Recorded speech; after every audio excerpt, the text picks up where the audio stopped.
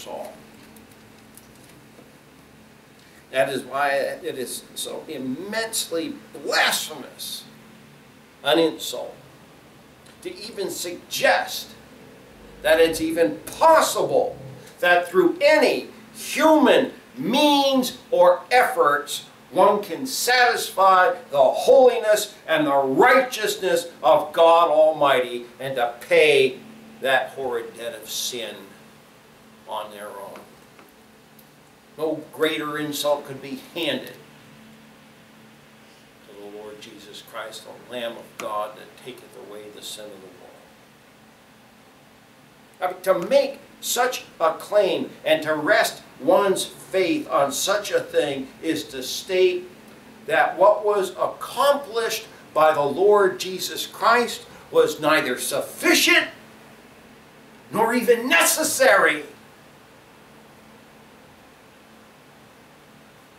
What a horrible thing that would have been if God said, well, you can work your way here, and had sent His Son to become sin for no reason. Well, that's not the wisdom of the Godhead. To make such a claim is to declare both the Lord in this book to both be a lie.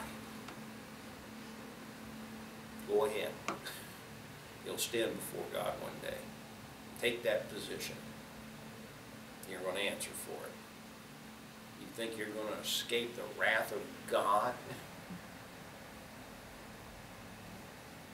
Religion claims to look unto Jesus Christ as the author and finisher of their faith, while all the while they're putting all their faith in their own works and their own efforts and their own selves. I am my own Savior. I am my own God.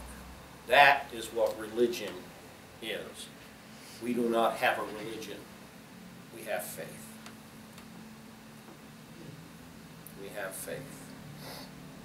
The Lord Jesus Christ for us is nothing less than our all in all.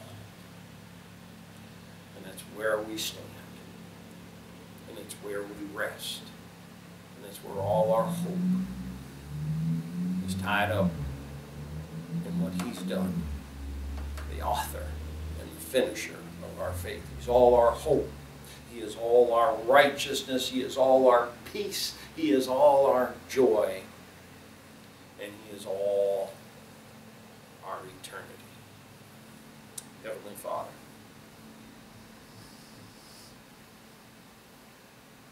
it's important that every so often we be reminded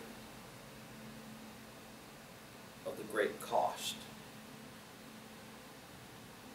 that was paid with joy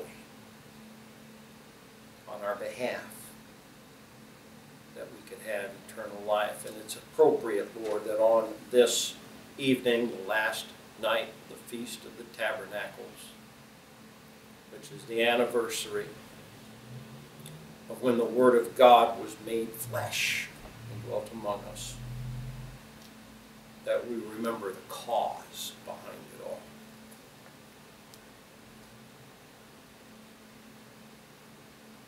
It wasn't the little baby, it was a 33-and-a-half-year-old man that hung on that cross and then descended down into hell and rose again on the third day. That accomplished it all. Let us never forget all that the King has done for us. We pray and we ask for these things in Christ's name. Amen. Let's sing a